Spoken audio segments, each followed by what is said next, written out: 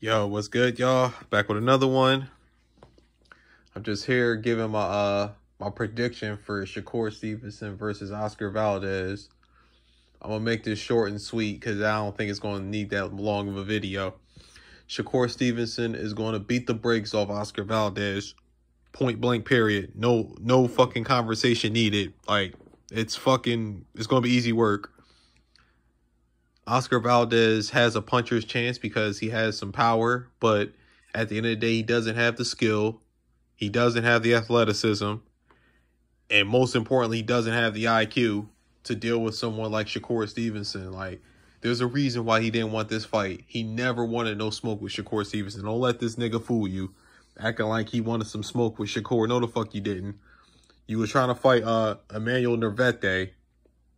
That's who you were trying to fight. You was never trying to fight Shakur. This fight was forced upon you, so stop the cap. But at the end of the day, Shakur Stevenson, in my opinion, he's one of the 10 best fighters on the planet. He doesn't have the accolades yet, but he will after tonight. After he becomes a unified champion, I got him. I might put him in my top 10 pound for pound. But at the end of the day, he's just too fucking skilled. Like, it's a mismatch in skill. Like, it really is. It's not even a fucking debate. Shakur, now, the most interesting thing for Shakur is what comes after. That's what's most interesting, what comes after him. Like, see if he's going to unify with the rest of the division. Because I think the IBF title is vacant because Jojo Diaz vacated the title after moving up. I'm not sure. I got to check.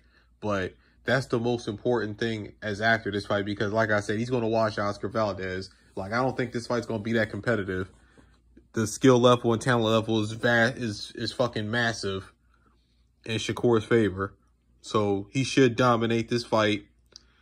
I think he's going to win by stoppage. I got him by 10th round stoppage because I think the barrage of punches are going to be too much for Oscar Valdez. And I think Eddie Reynoso is going to throw in the towel. So that's just how I see it.